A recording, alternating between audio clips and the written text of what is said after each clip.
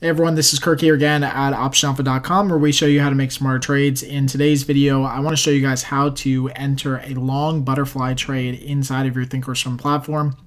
Again, the purpose of this video is just to show you the logistics behind it, not necessarily how we trade them, what market situations, or how we should price them. Again, I just want to show you how to get the order inside of your Thinkorswim platform. So when you go to your Thinkorswim platform, again, you just want to go to the trade tab and then select the ticker symbol of whatever you want to trade. In this case, we're doing SPY, followed by the contract month. Now, butterfly trades, long butterfly trades, are usually done in the same contract month, so you don't have to worry about opening up two different contract months. You can just do the monthly contracts or the weekly contracts, whatever you want to do.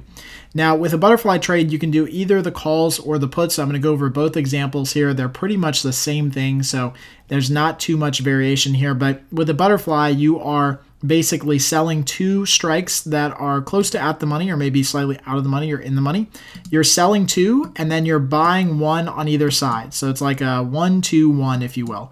So in this case, we might buy the 234 calls, sell two of the 235 calls, and then buy one of the 236 calls. That would be just a very simple call long ball butterfly. So in this case, all you have to do is just click on the middle strike that you want to be your sell order, right click on it and go over to buy and then go up to butterfly. So once you do that, that will bring up the order dialog box. Now again, inside Thinkorswim, it always defaults to the closest contracts to your middle strike, which is the 235s that you selected.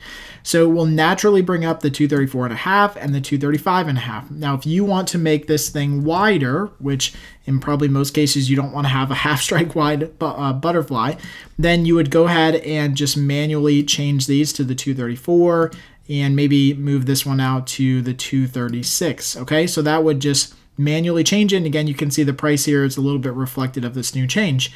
If you wanted to then recenter it, the best way to do it obviously is just to either close out of this order and redo it, or another way you can do it is one of our favorite techniques or tricks is to hold down the control key inside of Thinkorswim and then manually click on the strike prices that you want to trade. So again, let's say we want to do the 235 call options. We'll sell two of those, so we'll click on it twice.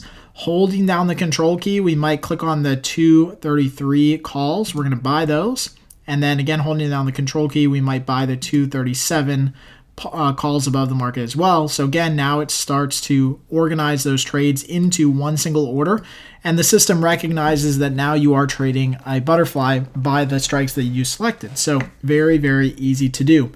If you wanted to do the put butterfly, you could just simply move this thing over and actually just go over here and just do the put butterfly. You can just literally simply copy this over and say, I want to do the puts. And you would just have to then change the strike prices that you wanted to use if you wanted to use something different than the ones that we had. So either one can work. It will basically work about the same. They should be pretty much priced the same. So you can see when we trade it back and forth, there's not too much of a difference, obviously, in pricing, maybe a penny or so, depending on where the market's trading. So once you're all set and ready to go, just hit confirm and send, and the order will start working. So thank you again so much for watching this video. If you have any comments or feedback, please let us know in the comment section right below. If you enjoyed this, thought it was helpful, please consider sharing it online. Help spread the word about what we're trying to do here at Option Alpha. And until next time, happy trading.